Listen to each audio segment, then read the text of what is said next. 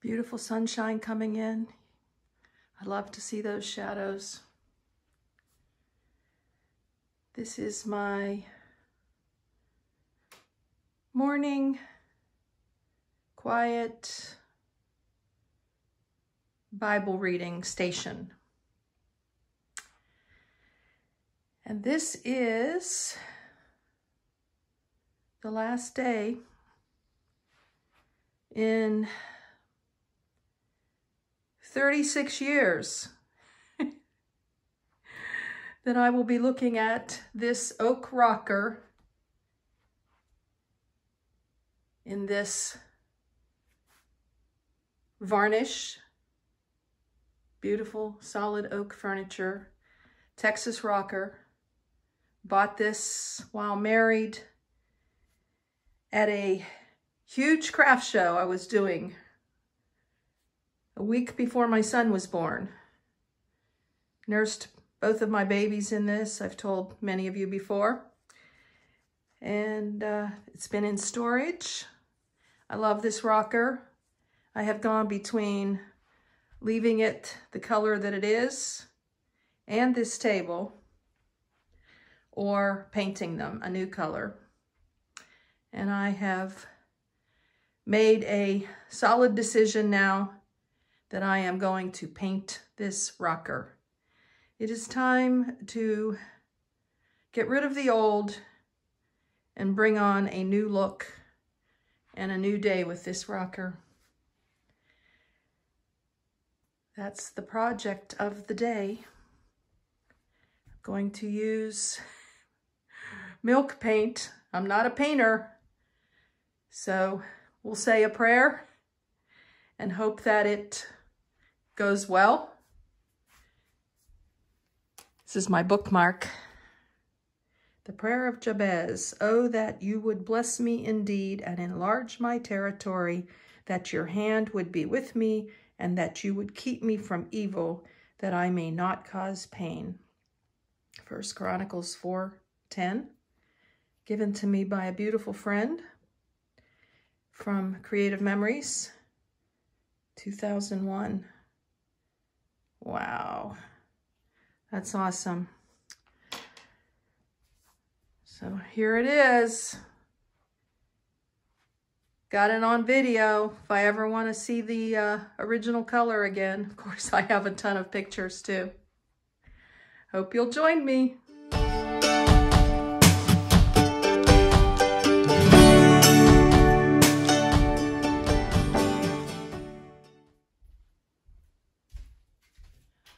Welcome to the paint party.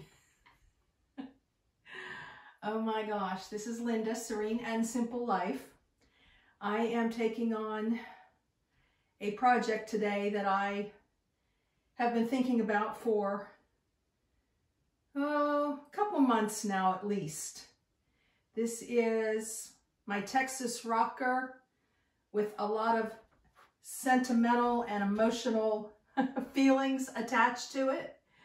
It's traveled all over the country with me from Pennsylvania, not from Pennsylvania, from, oh my gosh, from Texas.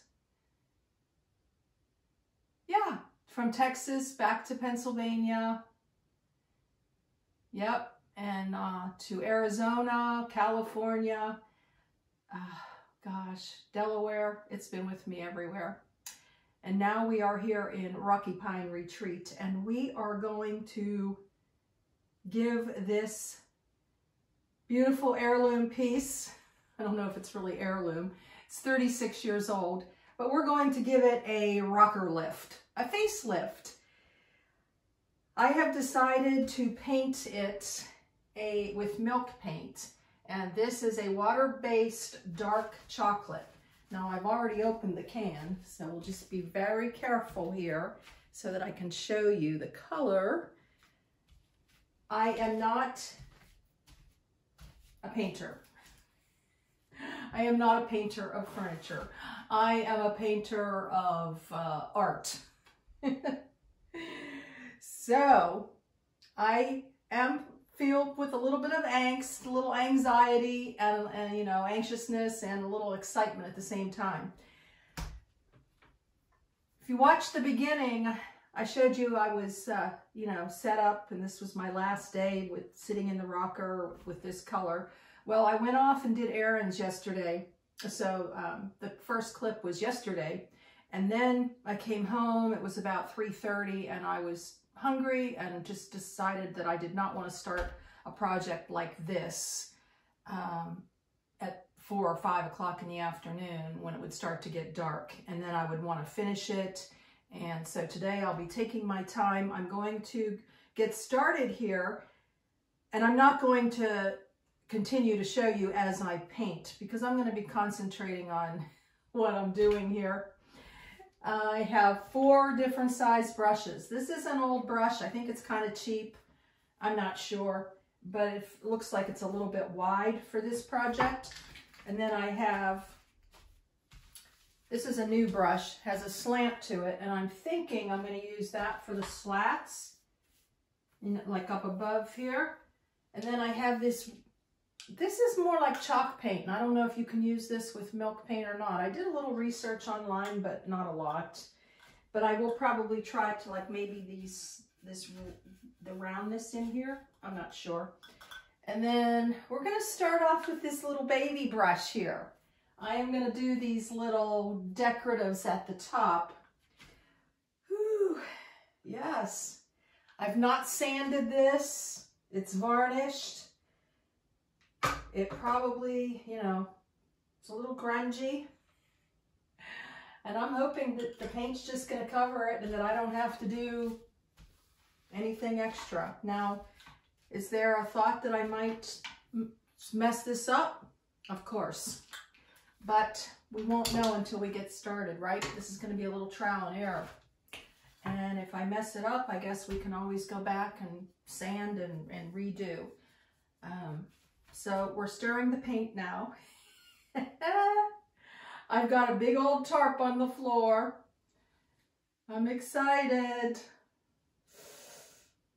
Yes, yes, yes. Not really nervous. Just like I want to do it right, but yet at the same time, I'm just not sure, you know. So we're stirring. It doesn't feel like it really needs stirred much. Oh my gosh. If you've watched other projects of mine, you know, I can get paint across the room. So that's, I think, one of my biggest concerns is, will I have more paint on the rocker or more paint on me? All right, we'll just pull up the sleeves here and we're going to get started. So I hope you can see from a distance here. I tried to line things up so that you could see, and here we go. Woo! So far, so good. Oh my gosh. I will show you maybe halfway through, and then I'll show you again when it's finished. Yeah. Let's do a little more. I'm into it already now. Oh, and how much paint you get on your brush and how you wipe your brush. I don't know. I don't know. And will this need more than one coat? I'm usually someone who just does not like to do more than one coat, but I guess we'll have to see it as we go. It says it's supposed to dry for a couple hours. And one of my, I guess another big concern besides paint mess is what brush to use to get like good coverage and not have drips and drabs and lines. But so far so good. What, we're like 1 minute into it? Okay. I'm already not missing this old color. I really like this. I like this, giving this a new look. Now I see as I stretch it out here a little bit that the paint is coming through, so maybe this is going to call for 2 coats. This paint was a little on the expensive side, but it got great reviews. Made in the USA, as are a couple of my brushes. And this is General Finishes. Has an eagle, water-based, made in the USA. I'm excited. I think it's even made in Texas. I'm not sure.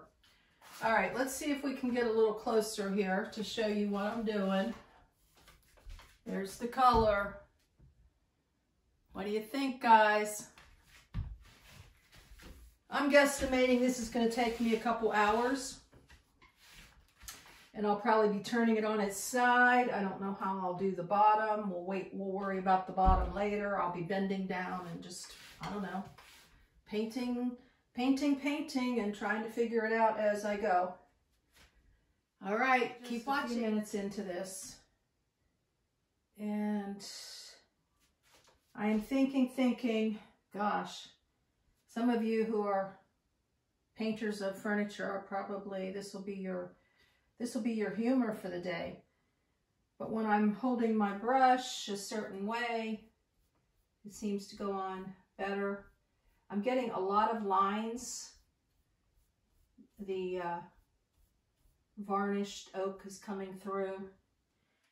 So I am not going to try to go so thick. I don't even think it's possible that I don't have to do a second coat, because I think I'm just going to mess it up if I try to just think about only doing one coat. Yeah, because even when I put it on thick, you still have to spread it out. Learning as I go here. I'm not aspiring to be a furniture painter, that's for sure. But it's fun. I have the blinds open now. It's better lighting for me. And I have to wear my readers too, which I forgot. They're over at the table now.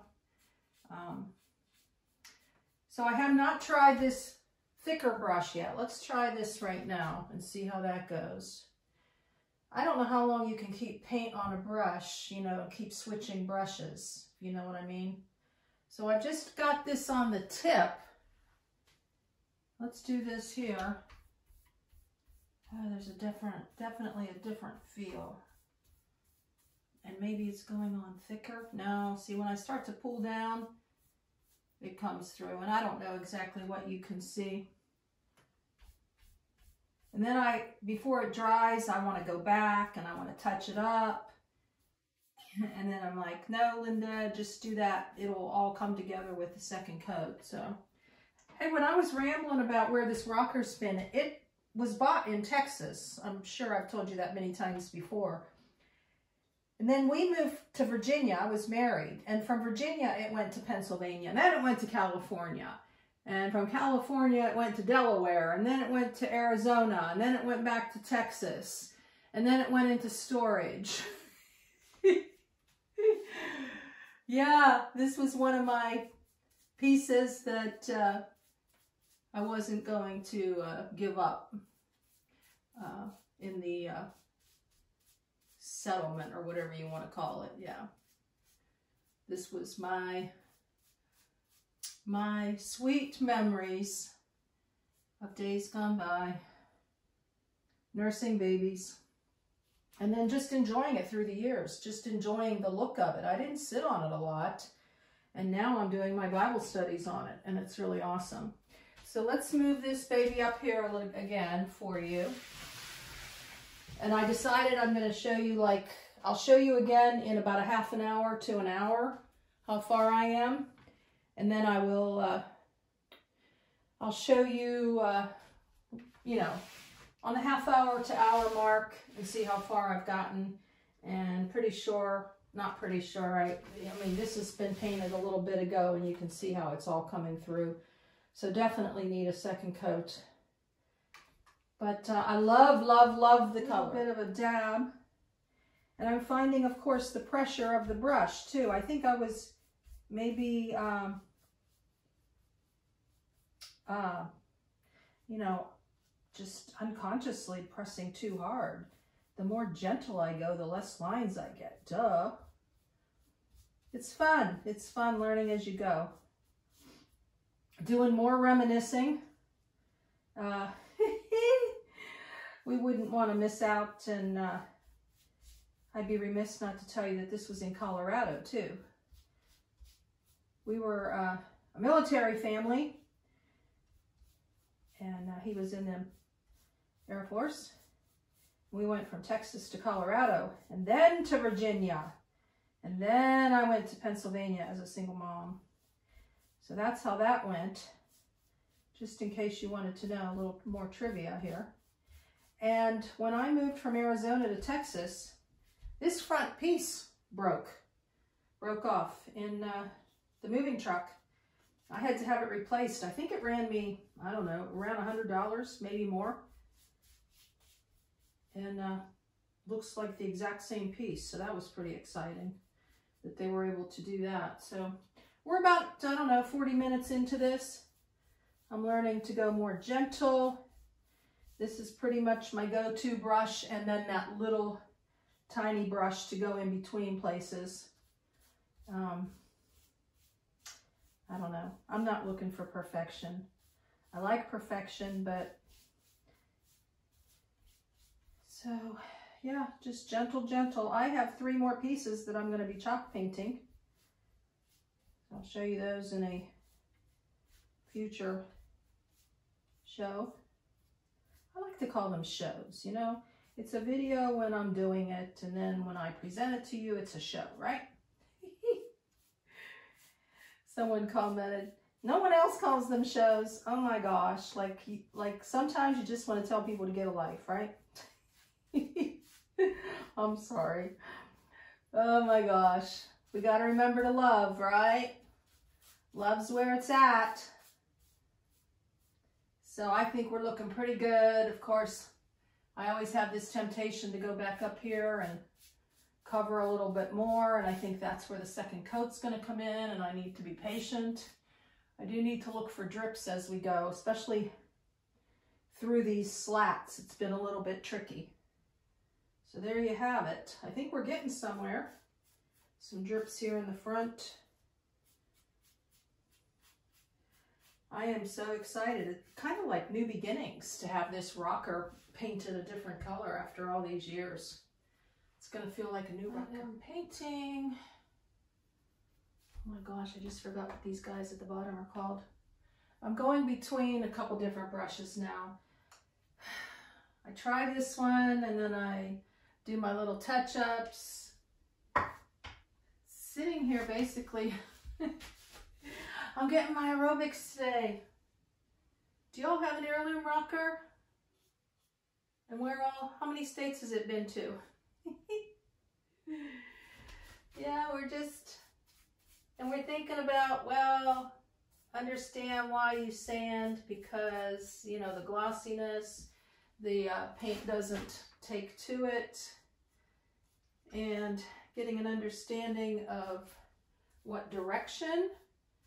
I always thought you go like in the direction of the wood grain, but then if I go back and forth this way a little bit, it covers it nicely also. I don't know. Overall, I'm pleased. I'm going to, I think I'll make myself, I don't know, a salad now. Take a little break and get back to it as soon as I finish the, I know there's a word for these bottom things. I'm sure you all will put in the comments. The gliders. No, they're not the gliders. They're called something else. So it's working out pretty well, and I think that I'm going to need to let it dry and turn it on its, turn it upside down so that I can obviously paint underneath. I've only gotten a couple of drips on the tarp, a little bit on my hands. I think my clothes are good so far. Thank goodness this is water paint. Otherwise, I would not be doing too well here. I don't think I would ever paint with oil base. Why do people choose oil base? Does it look nicer? Does it go on better? Makes me nervous to paint with oil. Gosh, my daughter and I used to like paint her room, and I don't know, and I've painted rooms before, and oh my gosh, I would make a terrible, terrible mess. Not good. I also hired a painter, my neighbor, when I owned a home in Pennsylvania, to paint the house. Much better idea than me going after it. But I'm painting the hardest piece today. Go with the hardest and then I'll work my way down to the easiest. I'm pretty happy about this so far. I think I'll show you now when it's completed. So I've shown you just about everything I can show you, learning about the pressure of the brush, the direction of how to go, getting inside the little areas with my smaller brush. And again, it's just fun to learn as you go. Oh, I am quite pleased. Rocker rails or rocker runners. I looked that up. Oh my gosh, now I'm going to see who watches to the end, right? I know some people put in comments and then they still continue to watch. I get it. But I did do a little touch up here and I found that if I was stroking upwards, I had some drips back here and I took my handy dandy rag and kind of wiped them to get rid of them. It's not perfect. Perhaps you would have used a different brush or done this a whole different way, but there is some satisfaction in just, you know, going after a project and trying it on your own instead of saying I can't do it or postponing it. But yeah, I'm pretty happy. I am going to do a little more touch up here on the rails down below. And then I do need to flip it over. So I think I'm going to just wrap it up here for today with you. I hope that you will subscribe and click the bell if you aren't already, and that you'll share this channel with friends so that we can help it grow and get out there how you can become a nomad and save money. And if you desire to have a little tiny house cabin, that you can do that as well. You might be the catalyst for change and to help someone, you never know. I'm excited in the little mini series coming up at the end of March. I will show you these completed projects. Like I said, I have a few more painting to do.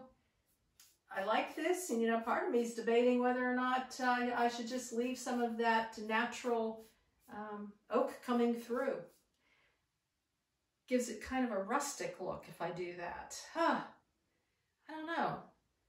Maybe I'll just finish the bottom and stop for today and rethink that tomorrow.